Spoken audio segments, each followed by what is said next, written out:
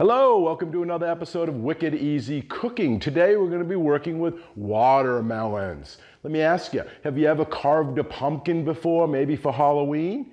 Great, but why just stop there? Why not carve a watermelon? They're available year-round, and there's plenty of opportunities, especially in the summer, to utilize watermelons and make a carving. So today I'm going to show you a wicked easy way to get a nice carving on this watermelon. And it's really quite simple because all we're going to do is take a pattern, put it on the watermelon, and trace it onto the outside. It's that easy. Now, there are tons of books out there as well as tools to help you do that. In the back here, I happen to have some of these different books. There's some of the ones I've used before. There's Garnishing a Feast for Your Eyes, which is a pretty good one. It's got a lot of simple ones in there. Food Art, Garnishing Made Easy. We've got The Art of Food Sculpting, a little bit more difficult. Garnishes and Decorations. And the one that I think is the best for watermelon carving is You Can Create Stunning Watermelon Carvings. And this one I like because it gives you a lot of patterns in the book that's included that you could then scribe onto your watermelon. So today, I have this one, I'm not really sure, Graduation. My son's graduating from 8th grade. My other son's graduated from high school this year, so thought this might be a fun one. Or, just some flowers. And in this book, they actually rate these carvings as beginner or easy, intermediate, hard, so you can advance as much as you want, starting out with maybe a simple one. Now, watermelon carvings you may have seen in buffets, Sunday brunch. Maybe you've taken a cruise before and you see it in their buffets. When I worked for the cruise lines, I used to do all those watermelon carvings, cantaloupes, honeydews, a lot of those fruit displays. They also teach it in school. But today it's going to be really, really simple. We're going to just go through the steps so you can do this at home as well. Okay, and today, as you'll notice, I have my knife shirt on. This was a gift. Someone sent it to me, gave it to me, so it has knives on it. So I thought it would be great, since I'll be using knives today to carve, to wear that rather than one of my chef coats. Now, there's a lot of tools available for that too, and I'll put a picture in of these different ones. Now, some of these are much more elaborate, like the one in this roll-up kit, which is the one I used to use when I worked in the hotels and country clubs to do my carvings, which all of this, the books and the tools, I'm going to put into the section below, the comments section in there, so you can have links to where you can buy all these. But I suggest just starting out with something simple, like an X-Acto knife kit. They've got some pretty simple ones that you can get at a hobby store, or probably pick up at Target or Walmart or something. And these are real helpful. And as you advance, there's different tools like these that have different shapes that are really great for carving out the pumpkins, as well as the V-cutters. I'll show you that technique a little bit later on, how to make, highlight or frame your watermelon carving. But today I'm just going to do it with something simple. We're going to do what they call the dot or the poke technique. So you just need something sharp to perforate into the watermelon to outline, your design. So you could use like this little lobster or crab picker, which is great. I'll show you that one. You could use a skewer, wooden or metal, if you have one of those. Or even this one. This is a little like cheese display where you put a little sign in to tell what cheese is on your cheese board. I'm going to use it because it has a nice little handle and I can poke that into the watermelon. So any of these would be easy to use. So figure out what's good for you. You're also going to need some type of stencil. Now I showed you these. I guess I'll do the graduation one today. But you can pick out any one. And if you don't have any stencils, you can find them online. Usually where you can find the pumpkin carving sections, they'll probably have some stencils that you could print out. Or you could even use your kids' coloring book. This one is Monsters, Inc., and this one is Dory. So you could even grab one of these from a book and use that as your outline. You just need something that you can trace and put into the actual watermelon. So let's get started. So the first thing you need is a good watermelon. So pick one out, try to not get any blemishes on it because that's going to be your carving. So try to get it all, green and stuff. You don't want, blemish areas like that, which is usually where it was laying on the ground. I just have a small one here and I've already washed it. You want to wash it because there's dust and dirt on it and you will be scribing into it. You're also, so it's round, so it doesn't roll around, I would get a tray or something that you can put it in so that way there it stays steady while you're carving. Then you're going to need whatever design you're going to use, whatever stencil that is. I'm going to use this graduation one. What you want to do is print out 2 of them, because one of them we're going to actually stick to the watermelon, and the other one will be used as a reference. So you can step back periodically and look at it and see how you're doing, especially when we get into scraping away some of the flesh. So print out 2 of those. So the other thing I recommend is get a chair.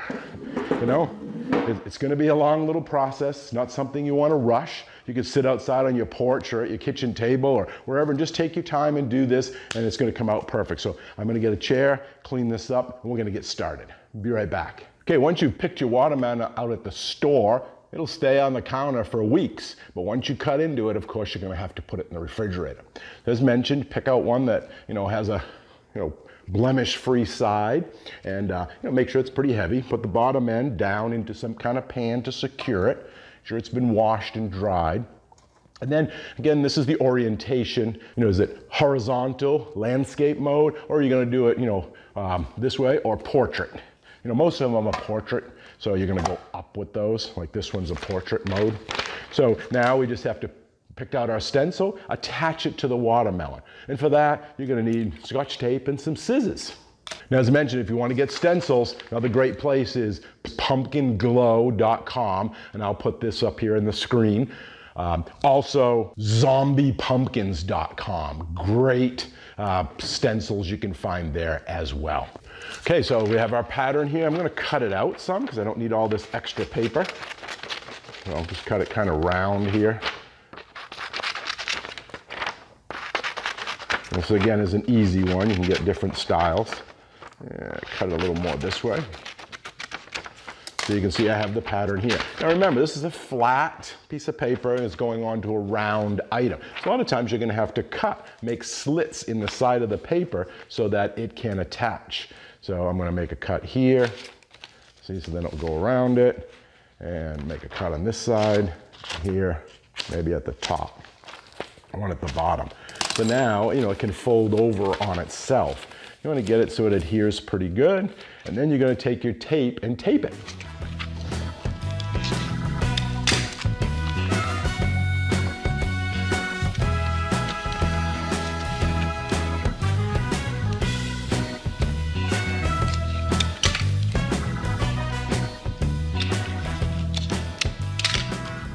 Okay, so just putting the last piece of tape on here, then I'll show it to you as a close-up. Not very pretty, but it's adhered. See it? Okay, so as mentioned, we're going to be using what they call the poking method. So we're going to take something sharp, right, and we're going to poke through the stencil into the rind of the watermelon, making a mark. So then when we remove this stencil, we'll see it kind of traced in to the, the outline into the rind of the melon. Okay, so I'm going to start the poking. So you can see here, I'm just poking those lines in. I'm doing the small details first, just kind of going around the edge here, poking it in. Okay. You could use any poker you want. This is that little cheese sign I was telling you about. It's a little bit smaller, so it's nicer for the, the finer details. Come up to the edge here, come around. But you could also use a skewer, but I wouldn't use it in something this small, but maybe in this larger part. And you don't want to go too deep. So we're going to actually use a tool to cut all this away afterwards. But I think this lobster picker works pretty good for these little small ones. It's got a little angle. So I can angle it away. See how it comes off there? And then we'll go down this one. And you just do this, again, sitting down, relaxing. Do it while you're watching TV, do it out on the porch if it's a nice day, maybe in the summer, getting ready for a 4th of July picnic. You want to display your artwork. Oops. Okay, and as I mentioned, you want to cut the smaller designs, maybe something like this. Smaller details before the larger ones, because the paper can rip as we just saw. And you want to cut the inside details before generally cutting the outside details, because there is water going to come up. So work from the inside of the design outward, or top to bottom, or from one side to the other, but pick some kind of pattern, especially when you get into some of the detailed ones. Okay, I'm going to keep doing this. I don't want to bore you. You got the idea, and we'll be back when I finish all of these lines. Okay, so we're pretty much done here. You can see we taped the pattern to the surface of the melon using, this Scotch tape, transparent tape. And again, we had to cut slits here and there periodically around the edges here to help conform the flat piece of paper to the melon. And then we used anything sharp. I used this little lobster picker thing here to poke holes through the paper into the surface of the melon. We did it about, every 1/8 of an inch, 1/16 of an inch, just to make sure it's a good pattern. If they're larger areas, you could do it farther apart, but this helps us a lot. And so now we're all finished. We get to remove the pattern, and we're gonna see this design into the melon. So let's do that right now.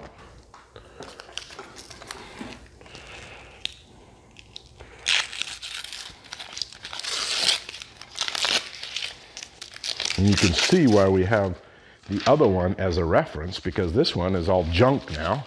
And we can see, I can see that in there. I'm not sure if it shows up on the camera that well, but you can see all the little dots in here. Now, here's a little trick to help bring out that design a little bit. Take a little bit of flour, and we're gonna rub it in those holes, and it's gonna highlight where we need to make our cuts. Let's do that right now. So you can see I have a little bit of flour here, and I'm just gonna take a little bit of it, and we're gonna just rub it in. Watch it come alive here for us. You see that pattern starting? Gets in those little teeny holes. That just helps us. Sometimes you don't need to do it, but I find it does help. So we rub that in here. That's all we need, just a little tiny bit. Let's brush it clean.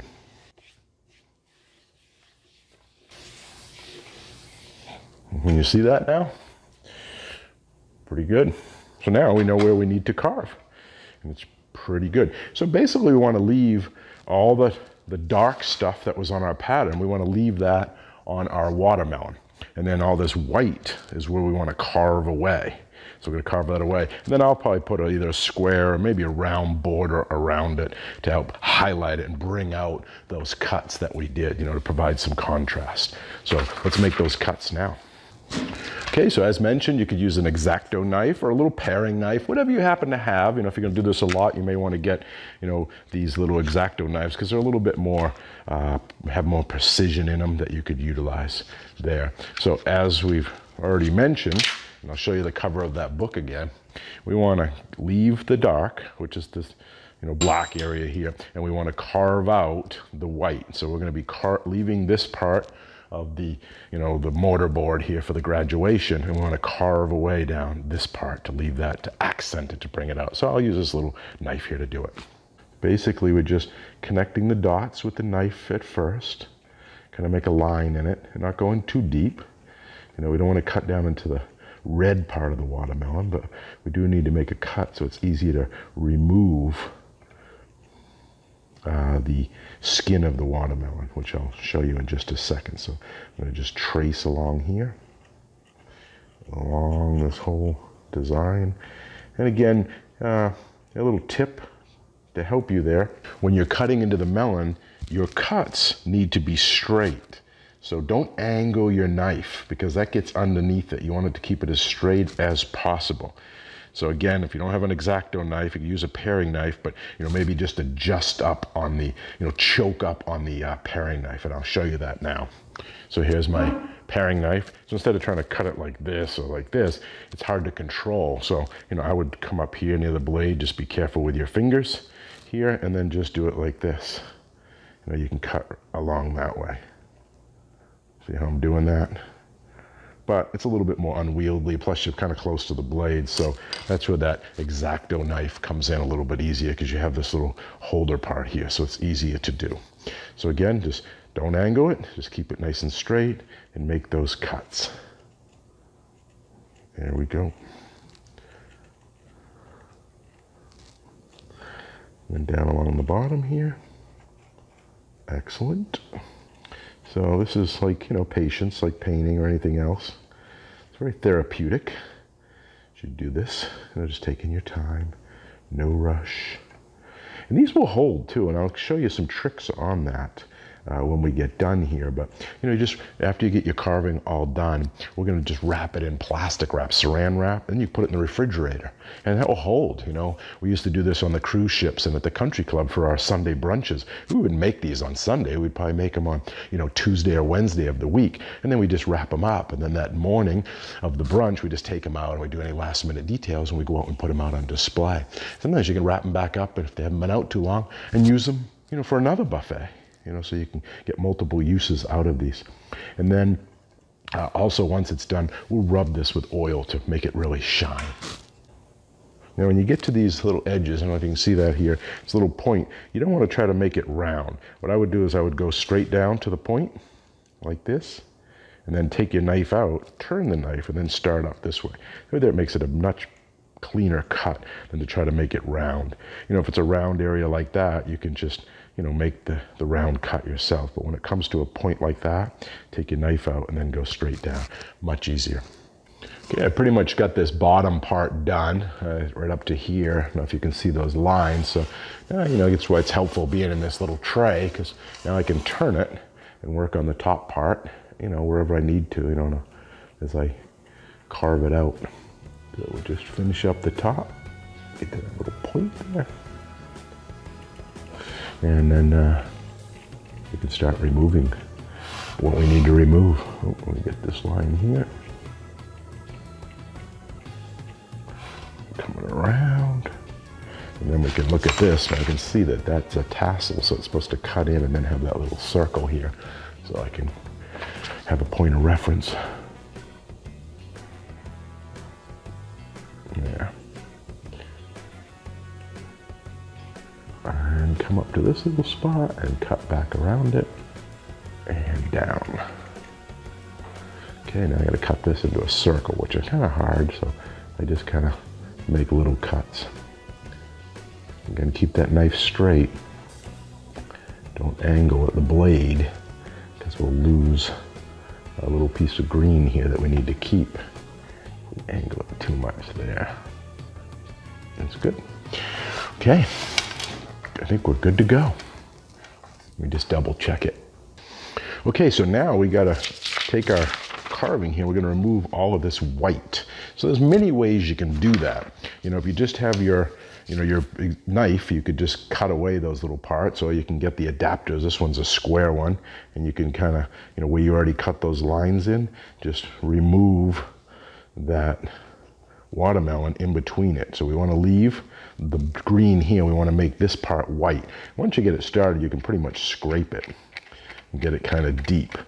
But, if you get more advanced at it, you can get, as I mentioned earlier, this X-Acto kit here.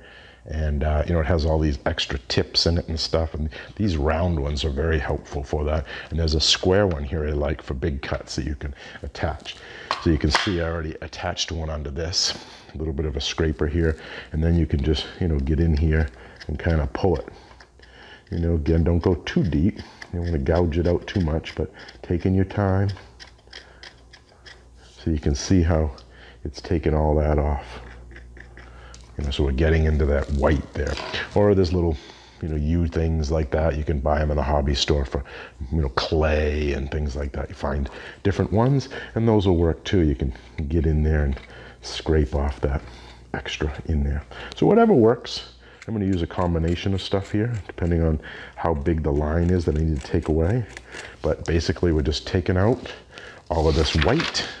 And I'm going to cut a line on the top here to highlight that, a white line, and you'll see that. So I'm just going to go ahead and do that, and periodically I'll check in and show you where I'm at, and then I'll show you the finished carving when I'm done.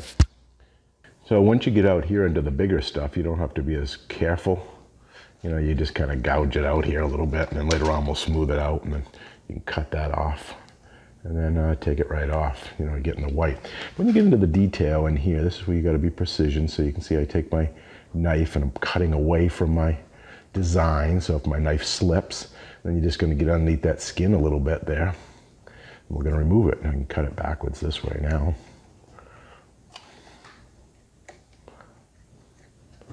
See, so now I'm starting it. And then once you get it started, you can put your knife in there and just kind of scrape away. We'll do that later when we get into the real details. Right now we're just trying to do relief cuts to get the, the design. You can see it right here.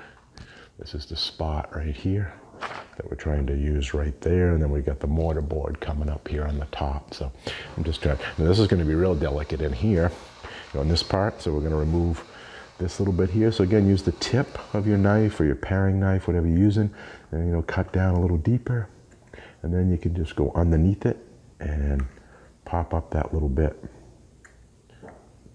So yeah, I'm just removing it. Now I just made a little channel. I'm just going to kind of follow that channel.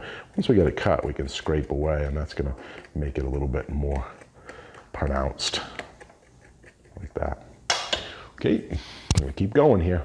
Okay, so we're moving right along here on the carving. You can kind of get it outlined there. Hopefully you can see this, and you can see how it's supposedly looking here. So we got a little bit more to cut. Okay, I want to show you around this tassel part here, which is very delicate cut. So I'm going to show you that now. You can see the outline.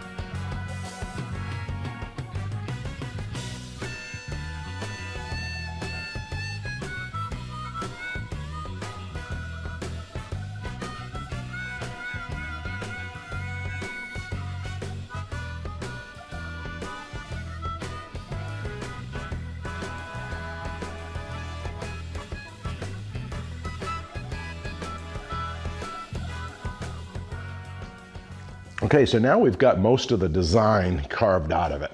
So what we're going to do is just going to clean up in these little trenches here a little bit. And then we need to make a little bit more relief cut like I did here on the side and on the bottom at the top, so we can free out this mortar board and have it stand out. So what I've done is I've already drawn or cut in a line all the way across like this. So now I just got to shave this part away. So cutting away from our design, I'm just going to use a paring knife and just kind of peel away this green. Don't want to go too deep, just up to that line where I cut it. And then I just peel that away, and that'll bring this mortar board jumping out a little bit more. So I'm going to do that now, and then I'll show it to you as soon as I finish it. Okay, so it is done. I've cleaned it all up, and that's what the finished product looks like. So here is the picture that we had. So I'll put that off to the side here, and we can compare. Looks pretty good. And there's a little scroll down there at the bottom. Now, there's another thing you can do with this is we can put some highlights in the top to bring out some of the red of the watermelon to give it some contrast. So let's try that now.